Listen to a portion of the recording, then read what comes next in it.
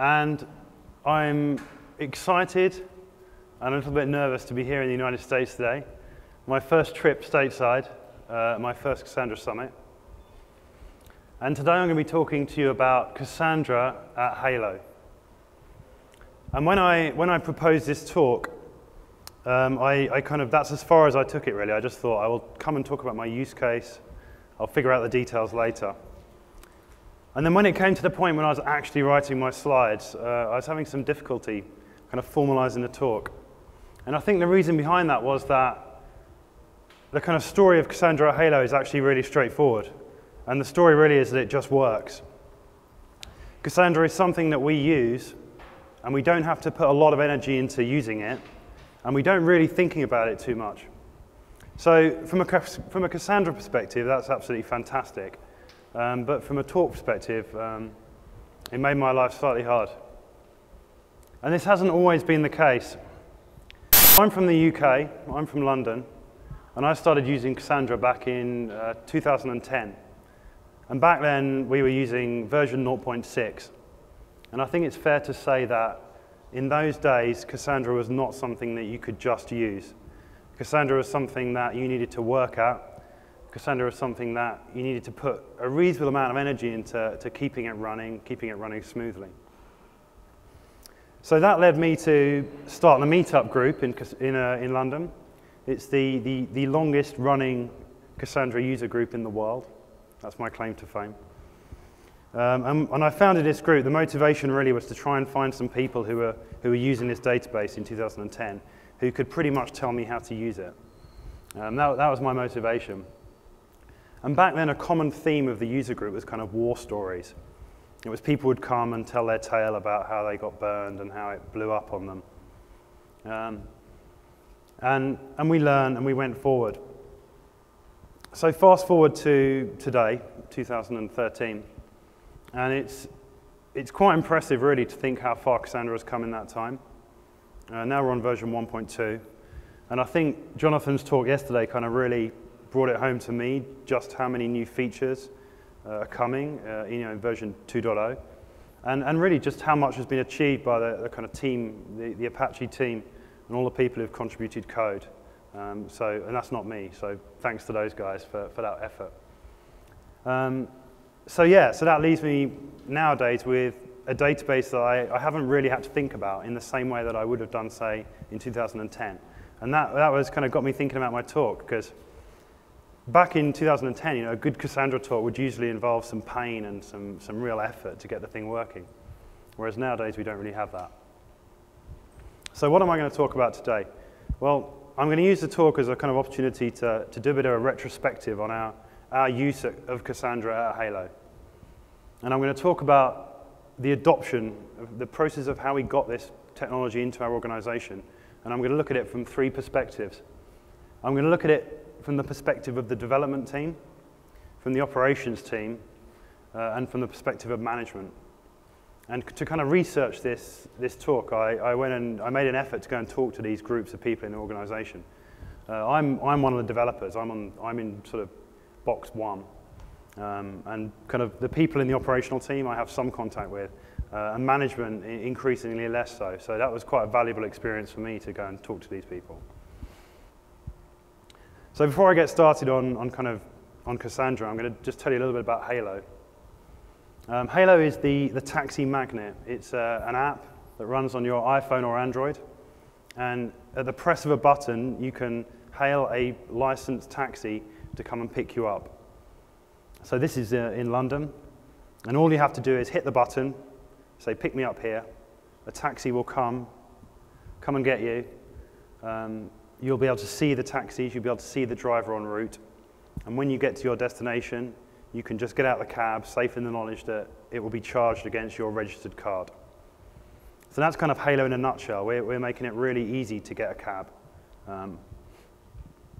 And to give you some kind of context to the sort of technology platform that we operate and we built, Hailo's come a long way since November 2011, when we launched in London. It's now the world's highest rated taxi app. We've got over 10,000 five-star reviews. We've got over 500,000 registered passengers.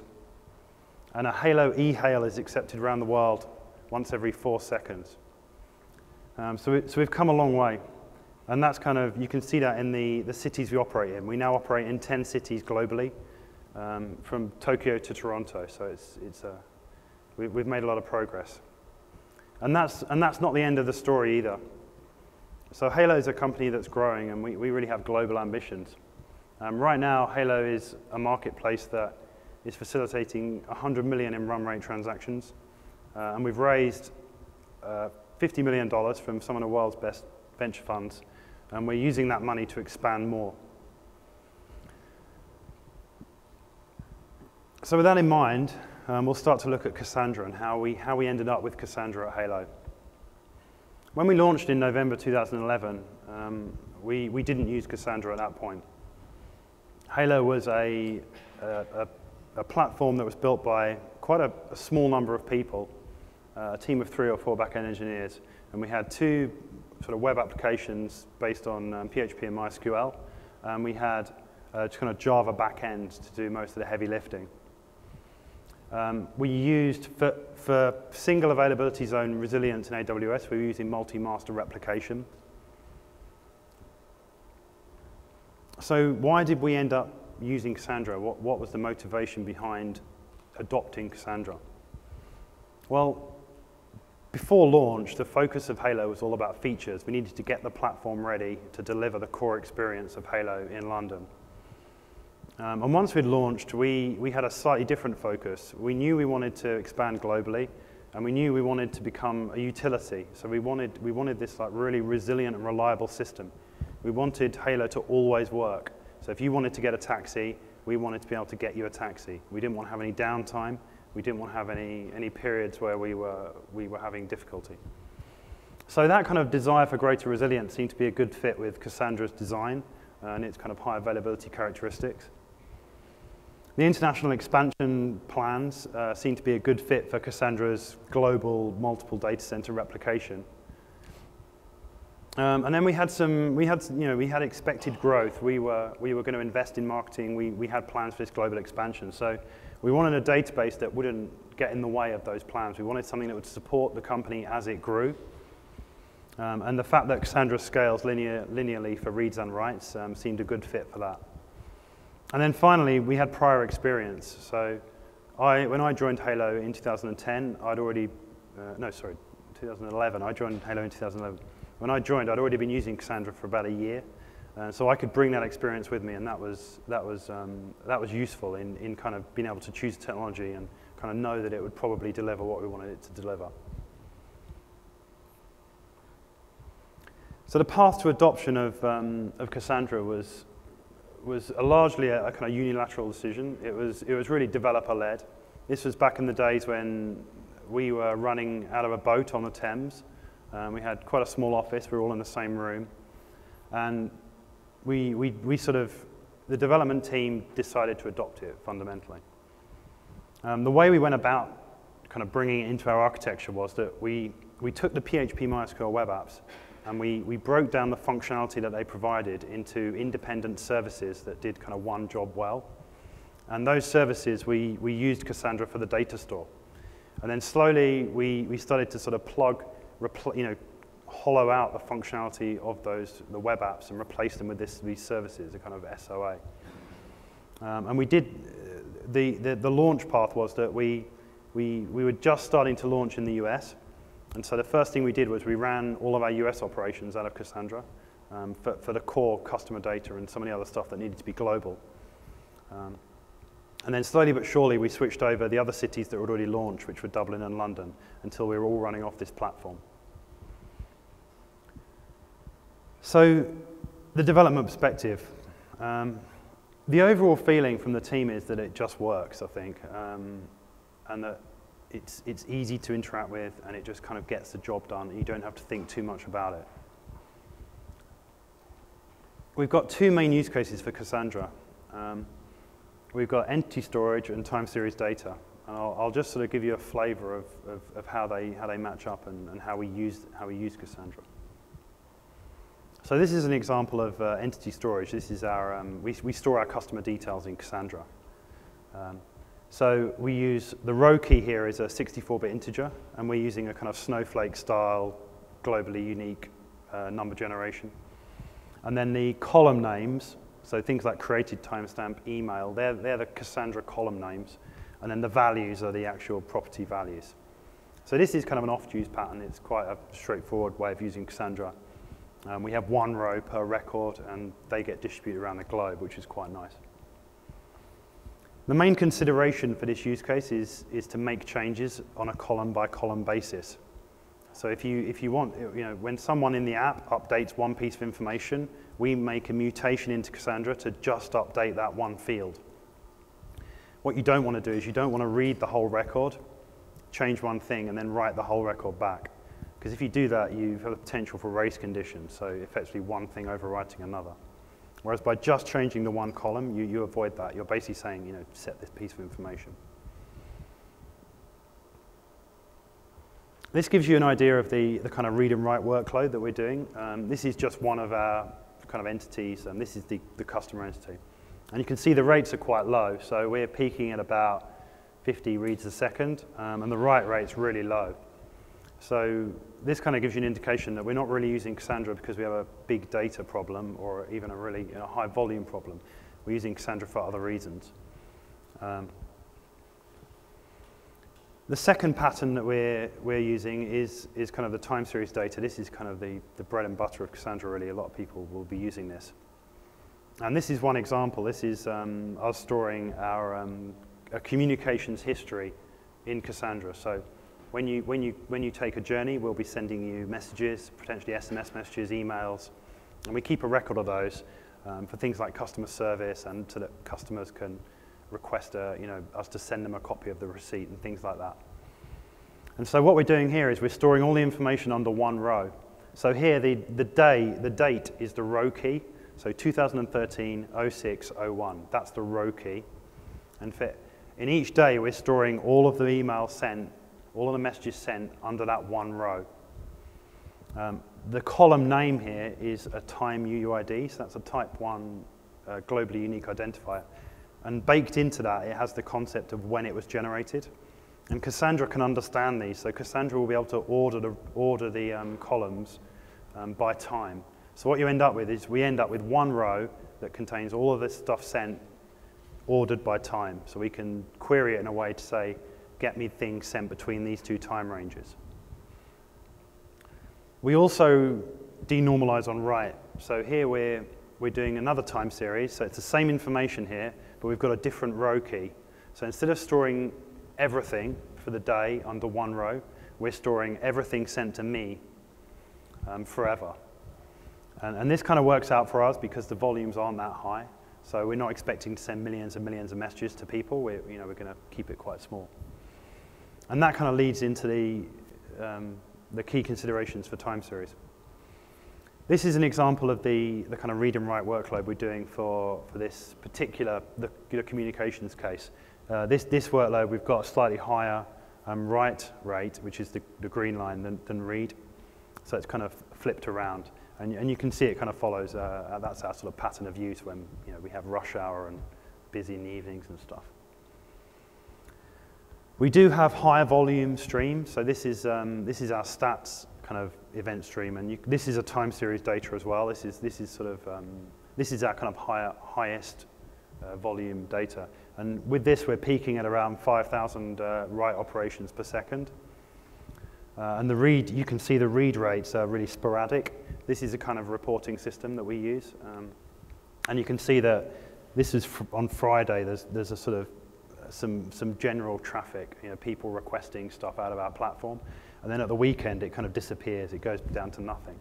So this kind of shows our highest volume case. So we do have some data that's it's not all really low volume. So the key consideration for time series really is to choose the row key carefully. Because what you don't want to do is you don't want to put all the records in one row. With our use case, it kind of works because we're denormalizing on write. So generally, one record will update 3 or 4 different rows, and we're storing a sensible number per row. If you were writing 1 million every second, then you wouldn't store them under a day.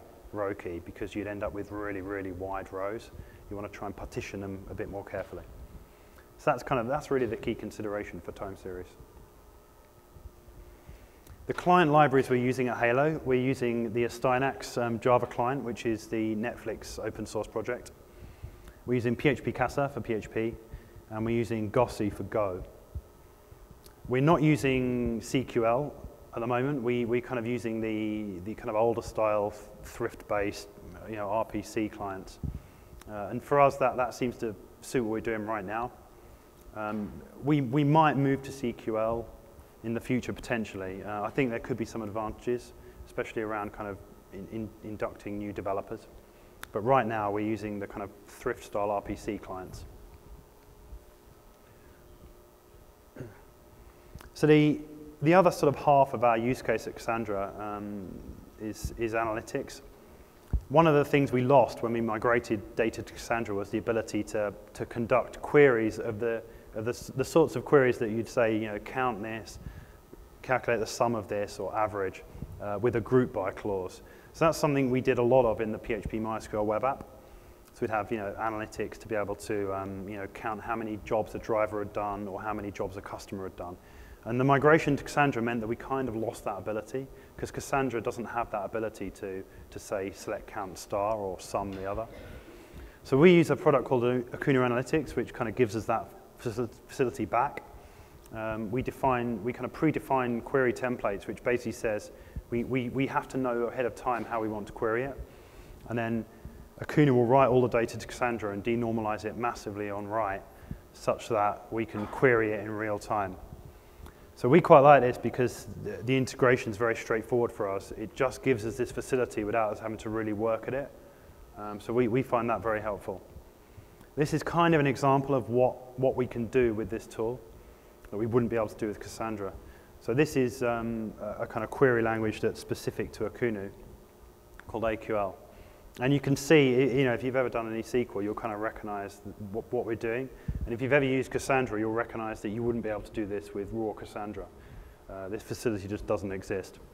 And we can do things like, group by different time periods and stuff.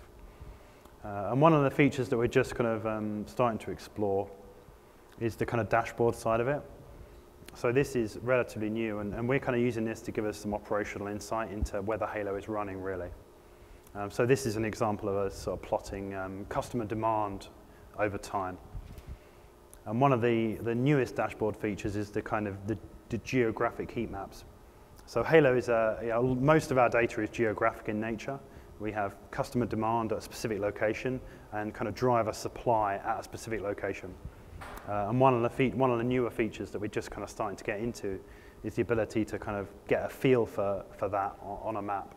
So that's quite handy as well. So the challenges of adoption. This is the main one, really. People joining our team, people joining our company would generally come with a back history of SQL experience. So, generally people will just have 10 years experience of MySQL or something. Cassandra experience is unlikely. I don't think anyone has joined our company with prior Cassandra experience. So that's a challenge. That's something that we have to kind of work around and mitigate. And I think that kind of leads on to the second point, which is that some people can shoot themselves in the foot. And I think that's kind of true with SQL as well, in that you can structure your data badly, you can create terrible indexes, you can make your database perform poorly. But I think the kind of natural base level of experience with MySQL or the SQL solutions means that people generally avoid that. Unless you're a very, very new developer, you're generally going to avoid that. Whereas perhaps with Cassandra, because they don't have that experience, because they're coming at it fresh, there is the potential for people to shoot themselves in the foot with Cassandra. Things like secondary indexes, Cassandra, people keeping the SQL mindset and not denormalizing enough on write. Some of those things, trying to join stuff. So we have to kind of guard against that. So some of the lessons learned on the development front. Well, one of the things I think is really important is to have an advocate in the team, and I've kind of taken that role in our company, but perhaps I haven't been quite as on it as I should have been. I think it's important to try and get everyone on board. You've got people joining the company continuously. You need to kind of sell them the dream. You need to tell them, explain the tool, tell them what's going on, and kind of enthuse them into using it. Because if you don't, then they'll probably shoot themselves in the foot with it. Learn the theory. In my mind, this is a really important point. I think CQL can kind of encourage an SQL mindset. It's good in one way because you can get people on board quicker because the way they interact with the database is closer to how they used to use SQL. But at the same time, it's kind of dangerous because I think it's important with Cassandra to understand the underlying storage engine. Understand about the kind of co-location of data and understand kind of how to play to its strengths, denormalizing and stuff like that. So we make a real effort at Hailo to try and share this stuff, and I think you have to make probably more of an effort than you would with other storage engines because it's so new. So we try and get people to come to the meetups and to learn the theory, and we try and do things like peer reviewing data models to make sure people aren't doing anything crazy. So I think Jonathan gave a good example of that yesterday, which was the kind of queue example where you have a durable queue, and every time you read the next one off it, you're kind of reading 10,000 tombstones. It's that sort of thing that just getting someone who's used it a bit more to look at it will avoid. All right, so next up, the operational perspective.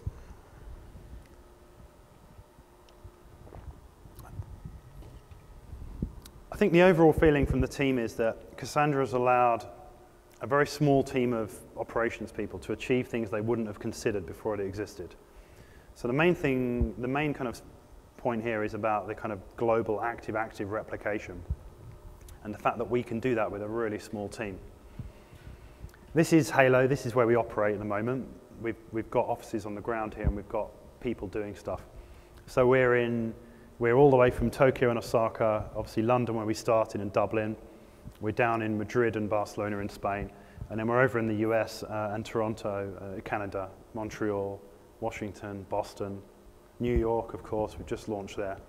So there's a lot of places. And you can kind of get a feel for why the replication story of Cassandra was so important for us now. This is kind of what our setup looks like. We run 2 clusters of Cassandra in production. Each cluster has 6 nodes in each region, and we're fully on AWS. So we're in AP Southeast 1, which is the Singapore region. That's to service Tokyo traffic and the Japan market. We're in US East 1, which is Virginia, which covers off North America, and we're in EU West 1, which covers off Europe basically. We've separated our clusters into 2. We've got a stats cluster and an operational cluster. We've done that because the operational cluster is the thing that's needed to get a taxi. If this cluster stops working, our app stops working. The top cluster is less important. It's not on the critical path. So we've sort of split out the use cases and the workloads really to isolate, potentially huge volumes of data being ingested in the stats cluster, taking out the operational side of things. And there will be a third data center for the stats cluster, but we haven't quite got around to doing that migration yet. Each of our regions, we're operating in a Amazon virtual private cloud, and we're using open VPN links between the VPCs to connect them. We're using M1 large machines at the moment with provisioned IOPS, so we're sort of paying Amazon to give us guaranteed levels of IOPS. So we're running on EBS, which is, I guess, quite unusual. Most people aren't running on EBS. The operational cluster, we're looking at about 100 gig a node at the moment, and the stats cluster about 600 gig. This is with compression. We only just recently turned on compression. I've got a slide about that in a second. The way we do backups is reasonably caveman. We take SS table snapshots. We were then uploading these to S3, but we found that was kind of saturating all our network bandwidth and causing issues. So now we just take EBS snapshots of the SS table snapshots, and that's instant. So this is kind of one of the reasons we use EBS is that kind of ability to take snapshots quickly.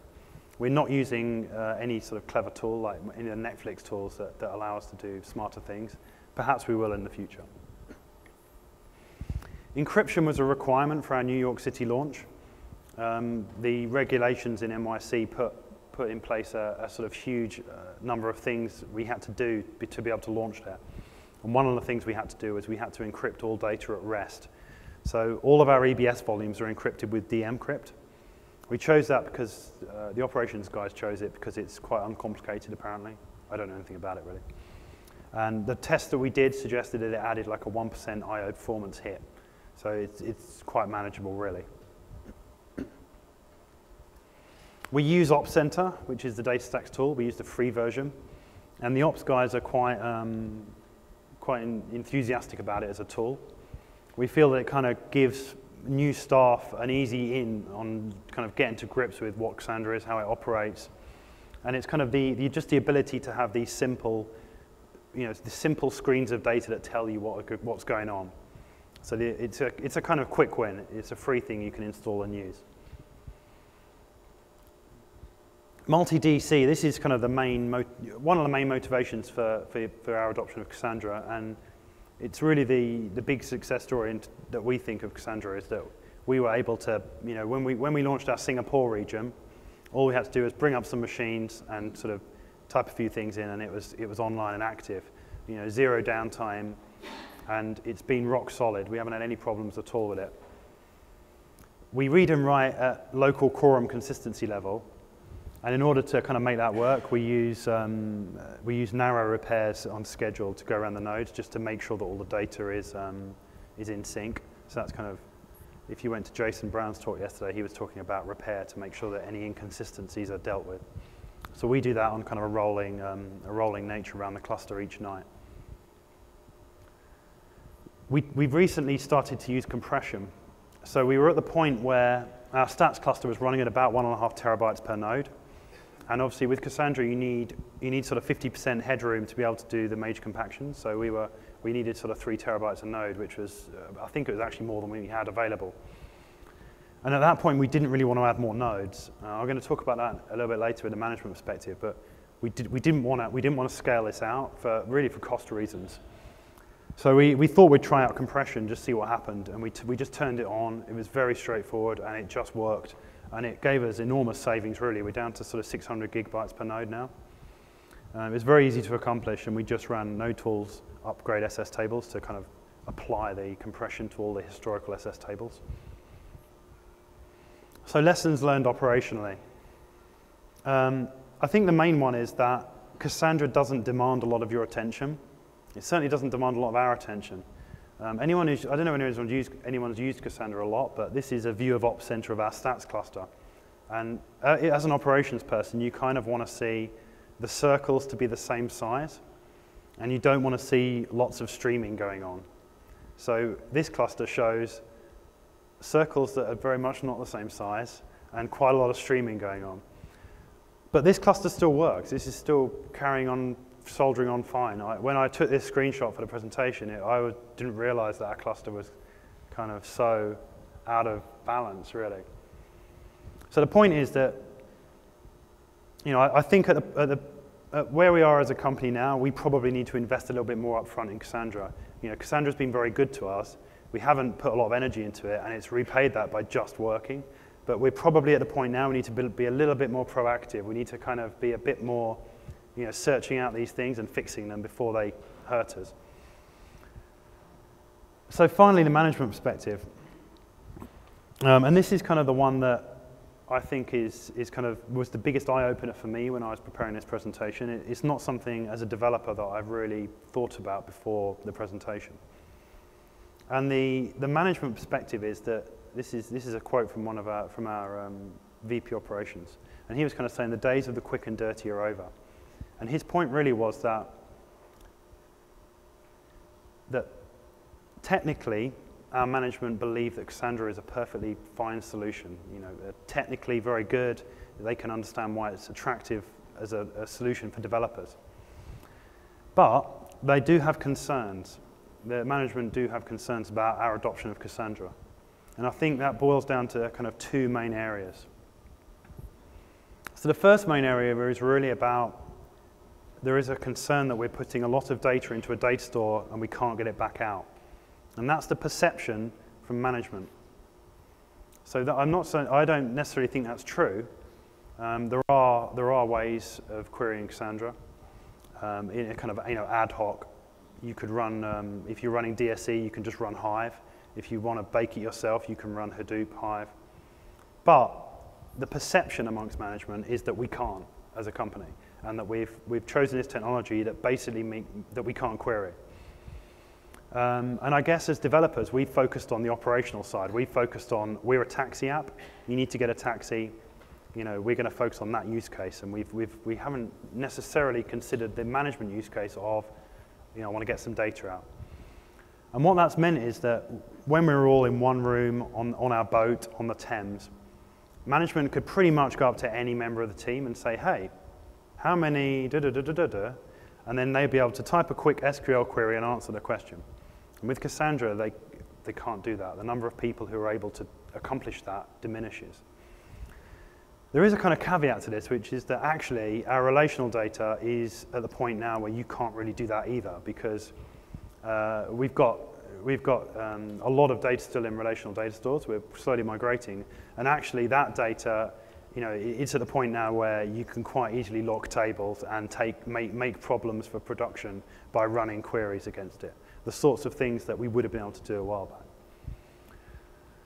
So the second point is, the second kind of concern is are we causing ourselves a big data problem without really thinking about it? So this is, for anyone who recognizes this is a map of London. And this is drawn simply by plotting points that drivers have sent us. So part of our operation is that as drivers drive around, they send us their location updates. And we use that to allocate the nearest taxi driver. And we store all of those points that have ever been sent in Cassandra. And we've got somewhere between, I really don't know how many, somewhere between 5 and 10 billion would be my guess. And this is like a very small slice of those points, just in one city, plotted to draw a map. And I guess the management question is, are we causing ourselves a problem? Is there a business value in storing this data? And that kind of leads back to my point earlier about our stats cluster, where we got up to the point where we had 1.5 terabytes per node in a 12-node cluster. And it's costing us money to store that. And the question is, are we getting business value for storing that data, or are we doing it for no reason? And I think from the development background, there's a danger of you do it because you can. Cassandra gives you a tool that will just do it. You can keep adding nodes, you can keep storing as much data as you want, and that's fantastic. But the question from management is there a reason? Is there a business reason for doing so? So what are the lessons learned from this? Well, I think we could have done a better job at keeping the business informed. Pre-launch and just after launch, we were tasked with increasing the resilience of our platform, and that's one of the other reasons we chose Cassandra.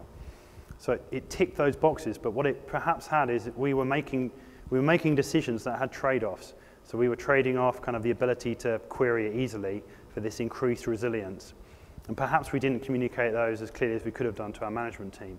So that's one thing that we probably could have done better. Another interesting point is singing from the same hymn sheet. I don't know whether American people understand that turn of phrase, but basically we had one of our very senior engineers in the company, one of the founding engineers. He wasn't 100% sold on Cassandra. He was unsure that the advantages we're going to get from it outweigh the disadvantages. And I think we just proceeded anyway, really without getting buy-in from him. And then when business concerns would surface, that kind of lack of consistency within the development team would potentially exacerbate the problem. And probably what we should have done, and this is probably me, I should have made more of an effort up front to get all the people on board, you know, amongst the development team. And I don't think that would have been that hard if I'd have actually put the energy into doing so. It's just that I didn't. And then finally, kind of provide solutions. I think we should have invested time and effort up front in providing fundamentally an ad hoc query interface to Cassandra. And I think that would have kind of headed off a lot of the perception from management that this thing's not queryable. And I don't think that would have been that hard to do. So we should have sort of provided those solutions probably from day one. And what we could then have probably done is turn the kind of graph from earlier into something that looks a bit more like this, where we're saying, you know, pretty much everyone, if you can query SQL, you'll be able to query Cassandra. So that's something we'll be looking to do. So to kind of wrap up,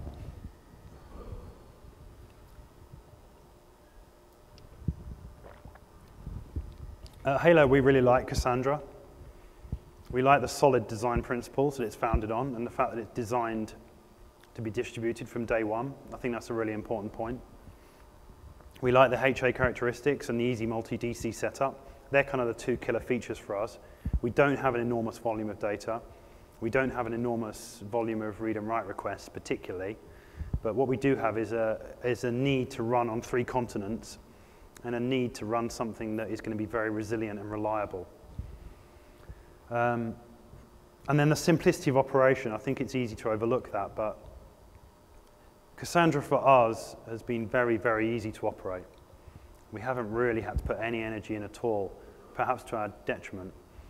And it's kind of, that's the long term, that's the cost you're paying every week. You put a database in, you've got to maintain it, you've got to operate it for years. And that simplicity, the fact that all the nodes are the same, homogeneous cluster, there aren't many moving parts, that makes life a lot easier for the ops team. For successful adoption, I think it kind of boils down to not many things. It boils down to having someone internally who's going to kind of sell the dream and get everyone on board, get the developer who isn't 100% sure, convince them up front. Get everyone to learn the fundamentals. When people join the team, have a way of teaching them about Cassandra before you throw them in the deep end. Stop them shooting themselves in the foot. Invest in tools, that's something we should have done. I think that's an important point for Cassandra adoption. Developers are used to, when you're building your software, you can just kind of, execute queries to get stuff out, to see how it's running, to debug it. And with Cassandra, it would have been useful for us, I think, to have those tools up front, the kind of Hadoop integration to be able to do batch analytic queries. And then finally, keep management in the loop. Make sure you're explaining the trade-offs of the decisions you're making. If you're adopting an NoSQL store, it's not all going to be positives. Every decision you make is going to have trade-offs. So just make those clear up front. Say we're making this decision for the right reasons, but these are the things we're going to be giving up. Potentially a more widely used and people we have experience with in terms of SQL. We're going to be giving that up to get these other things. So the future for Hailo. We're going to continue to invest in Cassandra as we expand globally. We've got big plans to launch, hundreds of cities next year. We're going to hire some people, I think, to look at Cassandra specifically. I think we're probably at the point in our business now where we need someone who is an expert in our company. As we start to rely on Cassandra more and more, as it becomes our primary data store, we're going to want to have those skills in-house. So we'll probably start to recruit that person soon. We're going to focus on expanding our reporting facilities. So this comes down to kind of really the batch analytics side of things, giving people back those tools to be able to answer those questions quickly and easily. And then finally, in terms of the business, Hailo have got aspirations to extend our network. So our network of 1 million consumer installs with this kind of virtual wallet. We want to extend that beyond cabs. Cabs is like the step one. We're going to move into other areas. And we're going to continue to hire the best engineers in London, NYC, and Asia. So that's my talk. Thank you very much.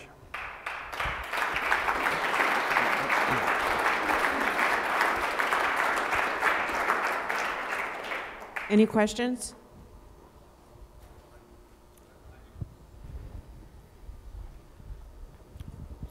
Hi, I was wondering, you mentioned you didn't have any plan right now for doing analytics, but there were several ways that maybe you were thinking about. Can you expand on that? Sure. So the question was about the analytics side. I think the main thing we're thinking is that we need to be able to execute arbitrary queries against our Cassandra data store, and that'll probably take the form of Hadoop. So we're already using Akunu, which gives us the kind of real-time business-focused analytics for things like in-app. So when a driver might look at their stats within our driver app, and that's powered already, we've got that sorted.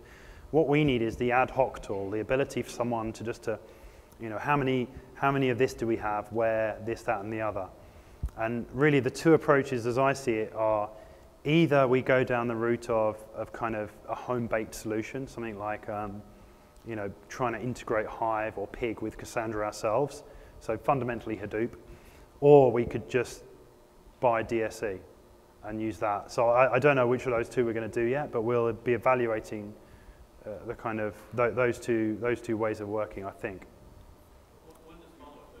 Do you stand up a separate virtual data center, you think, to do just the Hadoop side and use replication for that? Or would you run it right under real time? No, yeah, that's a good point. A nice loaded question there. So yeah, the question was about how you would arrange the topology. And the way we would do it is we would have another data center. So where we've currently got 3, one in Europe, America and Asia, we'd probably have another one in London. And we'd replicate probably just one replica to that data center. So we'd have a complete copy of all the data in one data center, and that would be used solely for reporting and analytics. So what that means is that when we're running these batch jobs that have got very different kind of read and write workload to the operational side of things, we're not going to be impacting our performance. So that's kind of the way, the generally accepted way of doing it, and we'll be looking at going down that route as well. Just worth saying, in a few weeks you'll be able to do completely ad hoc queries in a Kunu, in a SQL-like fashion in the next release. So that will give you a bit more flexibility. Okay, so now we've got 3 options to test. Any others? Two questions. First one is about both about backup. What was the requirement for backing up the SS tables? Was it a management thing of you must keep all the data just in case something happens? And how do you test recovery of the EBS snapshots? Okay, so they're good questions about backup. So I think there is some nervousness amongst management about Cassandra. I think that's one of the main reasons we're running on EBS rather than ephemeral. There's that potentially irrational fear that if all of our nodes stopped, if we stopped all of our nodes in AWS and then brought them back up, we'd have no data left if we were on ephemeral, which is a slightly absurd view, but that's kind of one of the driving forces behind EBS. In terms of the backups, I guess, disaster recovery, what if we introduce corruption? What if we accidentally delete all of our records? So we wanted to keep kind of historical snapshots really in time so that we could go back a week, a month, and with the EBS we can do that. I think our backup solution is relatively caveman, and I think it's one of those areas that I think we need to improve upon. But yeah, the plan at the moment is to just snapshot all the SS tables and copy them somewhere, EBS. In terms of recovering, at the moment we don't really have a neat solution for that. So I know Netflix are always, they test this effectively all the time because they kind of use their backups as their reporting platform as well. So they kind of use the backups to restore a new cluster to do reporting on.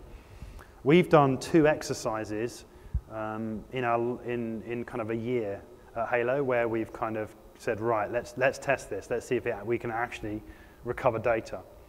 And both of those exercises were positive, e.g. we were actually able to, fire up a brand new cluster from the backups.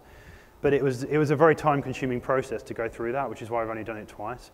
And I guess there's a sort of hope that, that it will keep, if we did it today, it would work, but we don't actually know that. So I guess it would be nice to have something kind of automatic, perhaps, that you could sort of press a button and verify that it's all working.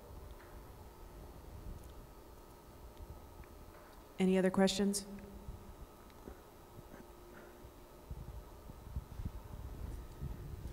How do you plan about going to balance your cluster? So you showed that some of those nodes were more used than others. What would be a typical approach for that? So the reason our stats cluster was so imbalanced was partly because I think some of the compression hasn't fully taken effect. So there's kind of some of the nodes haven't quite got around to that. Yeah, so the imbalance in our cluster isn't to do with our data model. It's not like we're storing everything under one row. Some people, every now and again, you find someone who's kind of got a data model that stores everything under 3 rows, and they have a 10-node cluster, and they wonder why it's not very well balanced.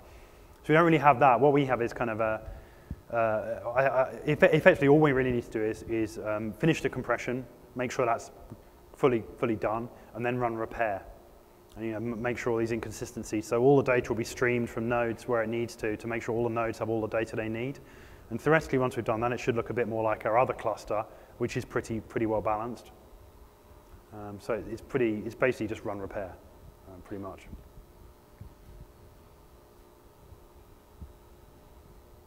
Okay, well, you can grab me after if you want to chat about Hailo. Thanks very much.